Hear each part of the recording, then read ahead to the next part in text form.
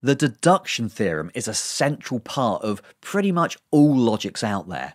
But what is it? How does it work? And how do you prove it? Let me show you.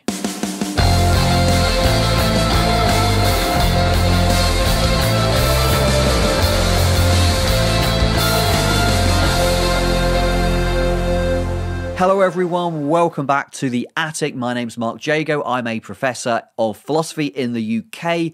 In this video, I'm going to be walking you through the deduction theorem and showing you how we go about proving it. This is a follow-up video to the previous one on MetaLogic, how we go about proving results about logic using logical techniques. There's going to be a link to it up here somewhere. Maybe you want to go and have a look at that first and then come back to this one. So if that sounds good to you, do me a favor, give this video a thumbs up, subscribe to the channel and hit the bell icon for notifications. Okay, so what is the deduction theorem? So in its most basic instance, the deduction theorem is a relationship between entailment, here over on the left, and validity over on the right. So we've got one premise and one conclusion, and we're saying that A entails B just in case the conditional from A to B, if A then B, is valid. Okay, so just remember that over here, that symbol's meaning entailment, and over here it's meaning validity, which is a kind of entailment. It's entailment with zero premises. Okay, so here, validity of a conditional, if A then B, and here it's an entailment from A to B, A logically entailing B. Now, if you think about it, it's not surprising at all that this is true. If we've got this conditional, if A then B, and it has to be true, if it logically has to be true, what does that mean? Well, it means that A entails B. It means that B follows logically from A. Okay, so this and this have pretty much gotta match up. So that's the deduction theorem. And it's an if and only if it goes both ways. If that's true, then that's true. And if that's true, then that's true. And I guess philosophically, the deduction theorem is really important for a logic to have because it kind of relates to the meaning of the conditional, right? So if we had a conditional that could be valid, even though B didn't follow logically from A, well, it might look a little bit too easy for a conditional to be valid.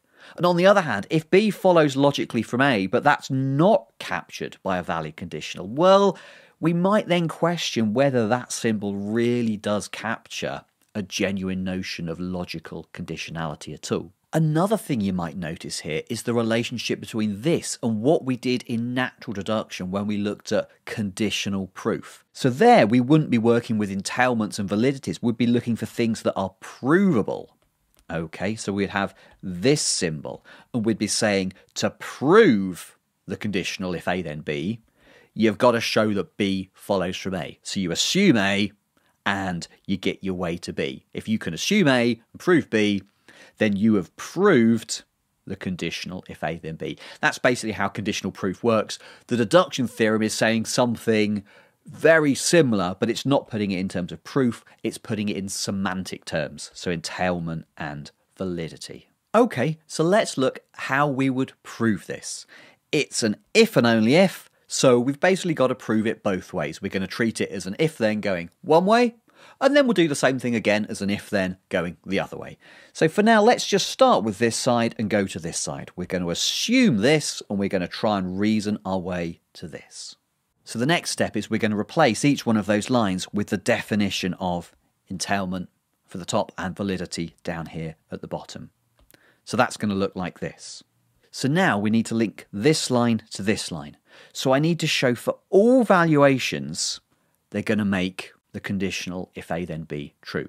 So I have to show that an arbitrary valuation will do that. Now let's just think, how would an arbitrary valuation, how do we show that an arbitrary valuation makes the conditional true? Well, since we're doing this in propositional logic, we basically use truth tables. So think back to the truth table for the conditional. It's got 4 lines, 3 of them, the conditional comes out true. There's only 1 line where the conditional comes out false. So we want to rule out that line. The line where the conditional, if A then B, comes out false is when A is true and B is false.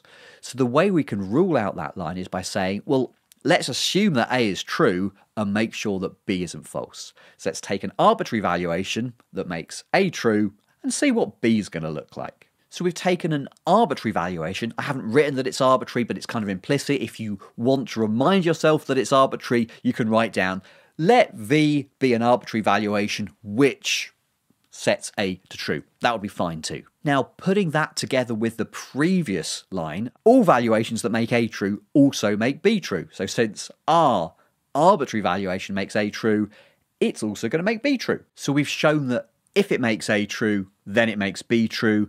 And from that and the truth table, we can basically rule out the case where if A then B is false. So our arbitrary valuation is guaranteed to make if A then B true. Because it's an arbitrary valuation, this holds for all valuations. So all valuations make if A then B true. And that's basically what it means for the conditional to be valid. Okay, so we assumed an entailment, we've shown the validity, so we've shown if this, then this. So we're one half of the way into proving the deduction theorem. We've shown it from left to right. Now we've got to prove it from right to left. The proof from this is pretty much the same thing in reverse. So at this point, why don't you pause the video, have a go at it yourself, give it a few minutes, then come back and see how I do it.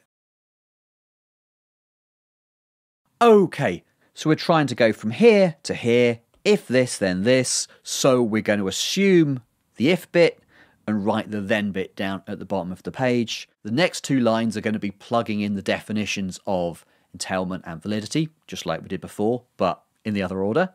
Now, we're trying to prove something about all valuations that make A true.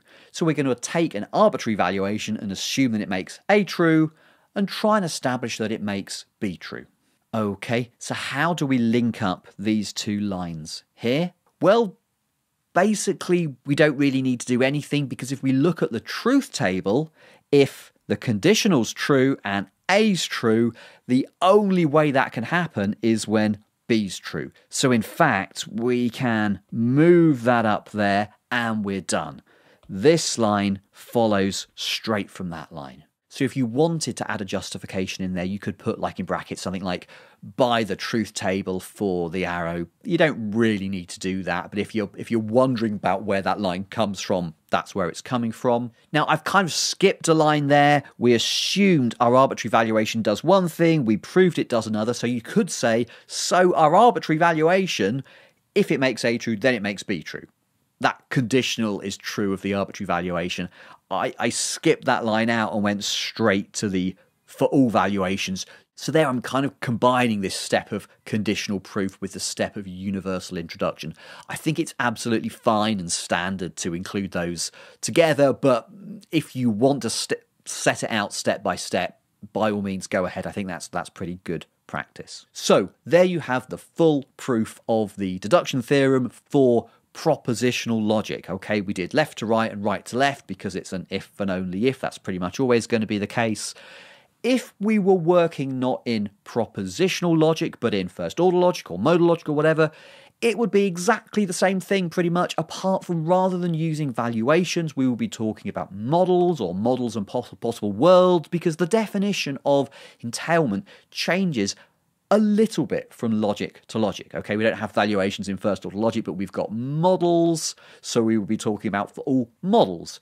In modal logic, we will be talking about for all models and possible worlds, but pretty much the pattern would be the same in each case. So what we need to take from this is, we don't need to learn this word for word. We're talking about looking at the overall strategy and seeing if we can replicate that kind of strategy, whatever kind of question might come up. Okay guys, thank you so much for watching this far. If you have any questions or comments, leave me a line down below. It's always fun interacting with your thoughts.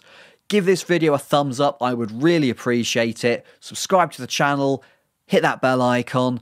I hope to see you guys back next time.